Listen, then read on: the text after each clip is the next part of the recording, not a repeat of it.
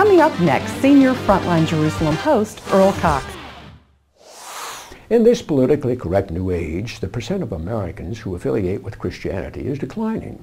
The rate gets steeper the younger you are. If it were not for God's promises, the way things are moving today, Christianity would become extinct.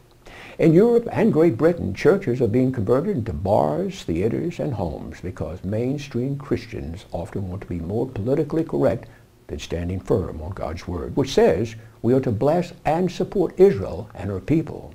The Bible talks about one new man.